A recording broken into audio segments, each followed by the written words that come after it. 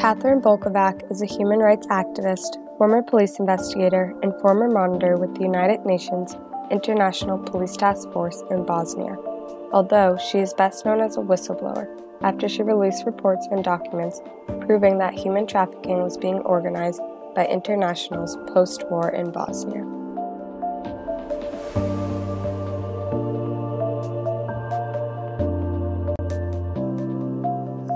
December 14, 1995, the Dayton Peace Agreement was signed, officially ending 4 years of brutal conflict in Bosnia.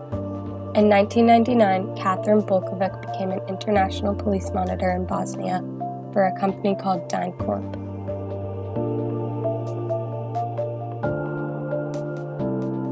The mission of DynCorp was to restore order and enforce laws in Bosnia after the Bosnian War ended in 1995. The International Police Task Force was created and made responsible for monitoring and advising local Bosnia police forces.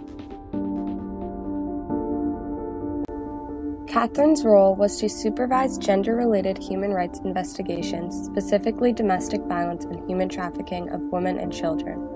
Additionally, their mandate included investigations of human rights abuses by law enforcement personnel. Thoughts about this company not being completely what it was advertising itself to be started before I left the United States during the recruitment process.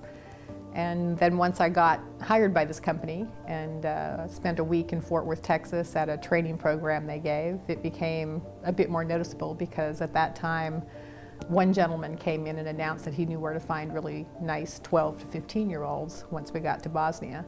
So that particular statement stuck in my mind. I tried to bury it, thinking that I had misunderstood. But once I got to Bosnia and discovered the number of brothels and the type of activity that was actually going on within the country with all internationals, not just DynCorp and the U.S. citizens, but many, many countries, it became quite clear that this was a huge organized crime and very active.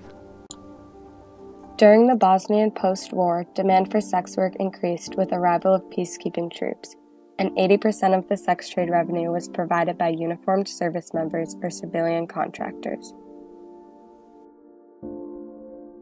Without a waiver of immunity from the UN or NATO, members of the international community could never face charges in Bosnia and could only be convicted for the crimes committed in the jurisdiction and country of their origin. We had jewelry identifications, we had tattoo identifications, we had uniforms, so really a simple investigative process would have been able to probably implicate a lot of people had those investigations been allowed to continue. The problem was the investigations were not allowed to continue once international was implicated in the investigation. Kathryn was the head of the gender office, so she oversaw all the human rights investigations that involved the human trafficking of these women and children. The head of admission was willing to cover up problems and lie to the public that nothing was going on, although he had viewed the reports and heard from many officers who reported problems. The State Department and the UN knew about the men involved and were sending them home, but they didn't take any other actions to stop the crime. Luckily, Kathryn saved copies of the case numbers and copies of the reports she turned over, and these helped build her case. She wrote to 50 UN colleagues explaining the circumstances. 4 days later, she was demoted, and a few months later, DynCorp fired her, claiming that she had falsified her timesheets.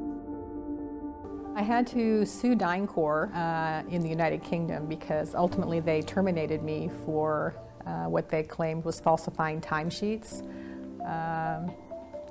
I didn't do that, so that was proven to be wrong, and the tribunal, after hearing all the evidence in several days of court hearings, clearly came to the unanimous decision that DynCorp was lying.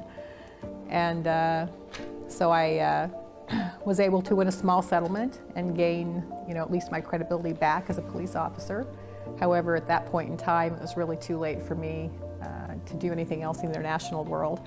I could have, at any point in time, quit and gone back to the United States and gone back to my home police department and gone back to being an investigator or a police officer there. But that really wasn't what my goal was. My goal was to still work internationally and to continue.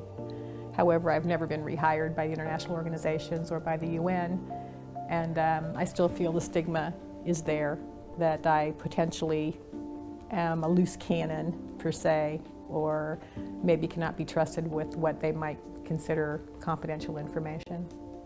Since the case, DynCorp has continued to get involved in similar incidents of criminal behavior in Bosnia, Iraq, Afghanistan, Mexico, and Colombia.